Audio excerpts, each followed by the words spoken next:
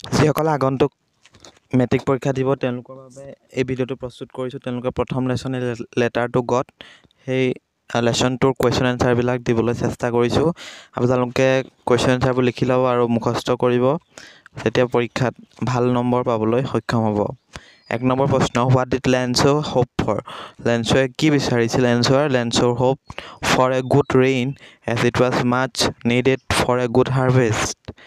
লেঞ্চোৱে তেনেহ'লে কি বিচাৰিছিলে? লেঞ্চোৱে এটা গুড ভাল বৰষুণ বিচাৰিছিলে। হি hope for a good rain as it was much needed for a good harvest. আৰু বৰষুণ যাক কিহৰ কাৰণে প্ৰয়োজন? It is needed for a good harvest. Why did Lenso say the raindrops were like new coins? লেঞ্চোৱে কিয় বৰষুণৰ টোপালক new coins বুলি কৈছিলে? এনচাৰ হ'ব, Lencho compared the raindrops with new coins because they were promising him a good harvest resulting in more prosperity. অৰ্থাৎ লেঞ্চোৱে ৰেইনড্ৰপছক compare কৰিছিলে with the new coins because raindrops were promising him a good harvest. তেওঁ এটা good ধুনীয়া খেতি হোৱাৰ এটা আশা বতৰা কঢ়িয়াই আনিছিলে, যাৰ জৰিয়তে সি উন্নতি কৰিব পাৰিব, ৰিজাল্টিং ইন মোৰ প্ৰস্পাৰিটি। চ' তোমালোকে লিখিবা, Lencho compared the Raindrops with new coins because they ৱেৰ প্ৰমিজিং him a good harvest ৰিজাল্টিং in মোৰ প্ৰস্পাৰিটি। Next question, how did the reign change? What happened to Lenso's field? Answer, the rain changed into hailstorm as a strong wind began to blow and huge hailstones began to fall along with the rain. All the crops in Lenso's field got destroyed because of the weather conditions. অৰ্থাৎ বৰষুণ যাক কেনেধৰণে সলনি হৈছিল, পটককৈ শিল বৰষুণ হ'বলৈ ধৰিছিলে। চেঞ্জ ইনটু হিল ষ্টৰ্ম, শিল বৰষুণ, এণ্ড ষ্ট্ৰং ৱাইণ্ড, ডাঙৰ ধুমুহা, began to ব্ল' and huge hail stone began to fall along with the reign. আৰু শিল বৰষুণ দিয়াৰ ফলত কি হৈছিলে? লেঞ্চোজ field ৱেৰ totally destroyed. So' it's written as all the crops in লেঞ্চোজ field gut destroyed because of the weather condition. Weather মানে যিটো বতৰৰ কণ্ডিশ্যনৰ কাৰণে লেঞ্চোৰ ফিল্ডখন টোটেলি ডেষ্ট্ৰইড হৈছিলে।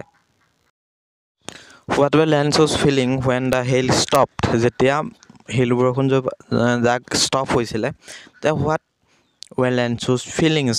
টো কেনেকুৱা আছিলে? অৰ্থাৎ what were Lenso's feelings? ফিলিংছটো কেনেকুৱা হৈছিলে? কুৱেশ্যন সুধিছে। চ' এনচাৰ হ'ব, Lenso was filled with grief after the hail stop. নিশ্চয় দুখ লাগিব, সেইকাৰণে কৈছে Lenso was filled with grief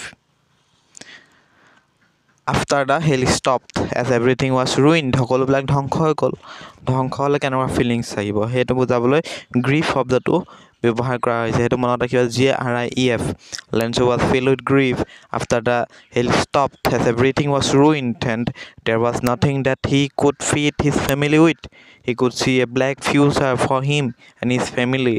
তাৰ জীৱনটো অন্ধকাৰ হৈ পৰিছিলে, তেওঁ পৰিয়ালৰ বাবে আৰু ভৱিষ্যতৰ বাবে শূন্য হৈ গৈছিলে। চ' এনচাৰটো এনেধৰণে লিখিব লাগিব।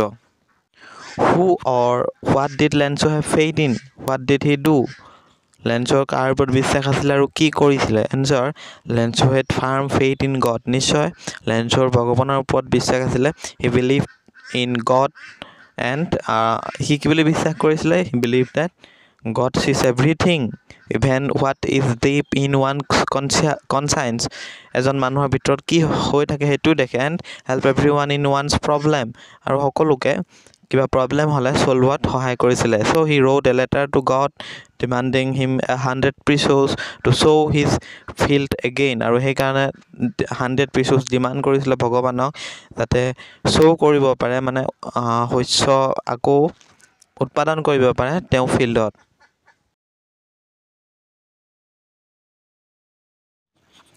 Who read the letter? চিঠিখন কোনে পঢ়িছিলে? কোনখন চিঠিৰ কথা কৈছে? The letter that is written by Lenso demanding 100 pesos to God. 100 pesos ভগৱানৰ পৰা বিচাৰি এখন চিঠি লিখিছিলে যে, সেইখন কোনে পঢ়িছিলে? Did the letter read by God? ভগৱানে পঢ়িছিলে জানো? নিশ্চয় no. It is not read by God. It is read by postmaster. So answerটো হ'ব postmaster read the letter. What did the postmaster do after reading a letter? Postmasterজনে চিঠিখন পঢ়াৰ পিছত কি কৰিছিলে? The postmaster laughed when he read Lance's letter, but soon he became serious. প্ৰথমতে হাঁহিছিলে, but soon he became serious and was moved by the writer's faith in God.